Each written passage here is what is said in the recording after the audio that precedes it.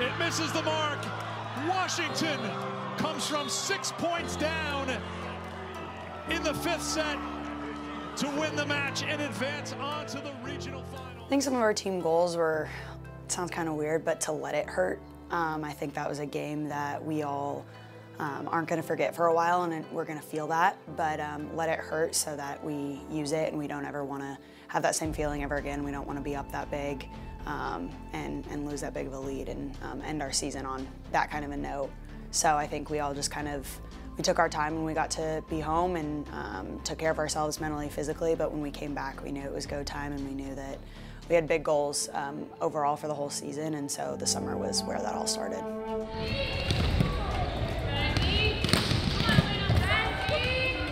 Being a veteran group definitely helped a ton. With only losing 2 seniors and having Tori and Anna return, I think that is huge for us, just with experience-wise, and having to not really have to worry about reteaching and re-going over everything with the freshmen. We could just get right into it.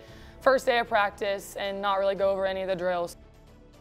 We have a lot of great leaders. We have Aiko, Tori, Claire, Mia. Everyone on the team leads a little differently, and I think that's something that sets us apart from other teams because we have so many great leaders that people can look for in different situations. When I'm looking at the roster and seeing who sticks out, I mean, it'd be really easy to just find, something from everybody because I think we've all improved. But, Anna Stevenson's one who I think coming here as a transfer, she's somebody who year to year, phase to phase, continues to improve, and I think it's really, really impressive. I think additionally, you look at Aiden Bartlett, who came in last year, and she's made some really, really big strides physically and on court as well.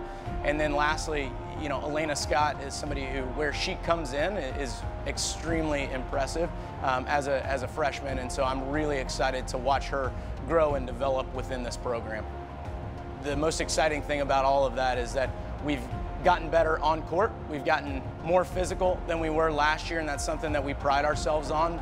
We're bigger, we're stronger, we're faster, we jump higher, we're more fit for the game, and we're better technically as volleyball players. The camaraderie as a group going through that 2020 season and all of those trials that just made our bond as a team a heck of a lot tighter. So I'm super fired up to see what this team does this year. They go back outside. A dig by Annika Larson. She could not keep it in, and that will do it. The Louisville Cardinals fend off the late surge by the Sun Devils. Beginning and end.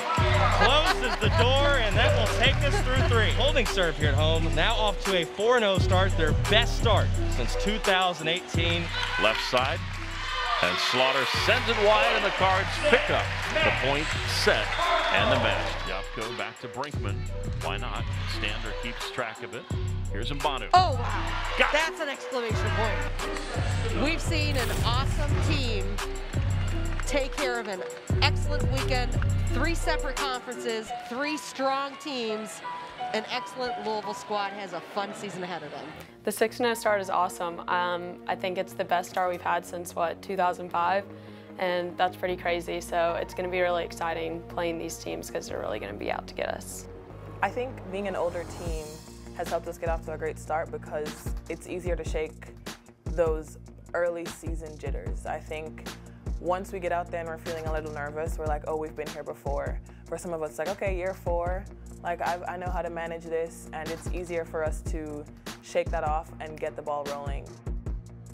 I think that in order to keep the momentum going, we just have to continue on with what we're doing, take each match as it comes, make sure that we're prepping seriously for each team, not underestimate anyone that's in our path.